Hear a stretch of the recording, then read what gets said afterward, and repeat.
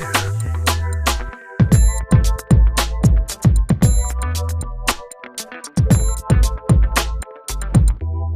och välkomna till denna veckas avsnitt av Lightroom, podcasten där vi tittar på hur man använder Adobe Photoshop Lightroom. Idag tänkte jag att vi skulle titta på presets, alltså hur man sparar och återanvänder vissa inställningar som man har gjort. Och det här fungerar i princip i alla moduler. I vissa kan man se det mer som ett tema när det gäller slideshow, print och webb. Men i develop så har vi de här presets, hur man egentligen utvecklar bilden. Så att om vi tar den här bilden som jag har där så behöver vi göra lite redigeringar. Och vi kan ju säga att de här redigeringarna som jag gör kanske jag gör på ganska många bilder. Eller så skapar jag en ny effekt som jag vill kunna ha på alla bilder framöver. Så jag tänkte att vi gör den lite mer rosa i vitbalansen.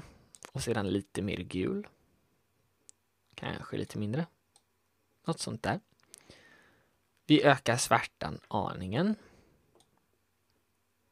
Vi rör inte fillight eller recovery här. Kanske lite recovery.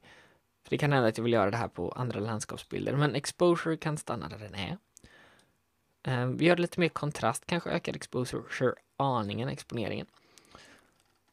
Och vi lägger på lite mer lokal kontrast här i clarity. Och gör det aningen mer vibranta färger.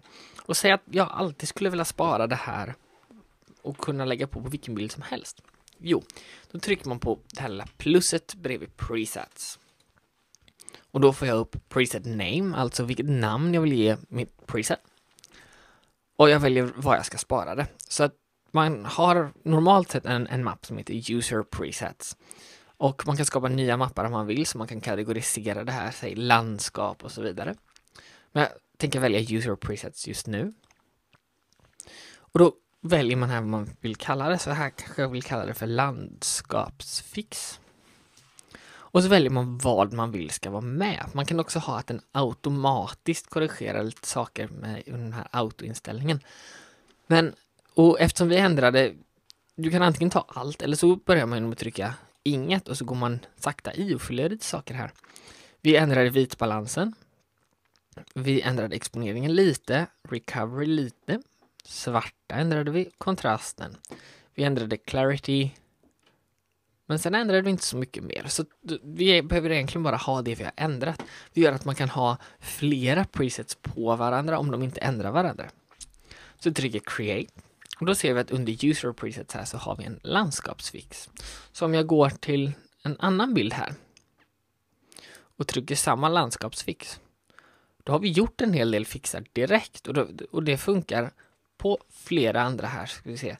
Så ser vi att bilderna blir ganska mycket mer bättre bara genom att lägga på den här landskapsfix. Så testa gärna, använd preset, skapa effekter, testa, lägg på. Man kan ju, eftersom ingenting är destruktivt Lightroom, ska man testa hur mycket man vill och gå tillbaka när som helst om man ångrar sig. Tack för att ni har tittat på denna veckas avsnitt av Lär dig Lightroom. Mitt namn är Erik Bernskjöld. Vi ses nästa vecka igen. Hej då!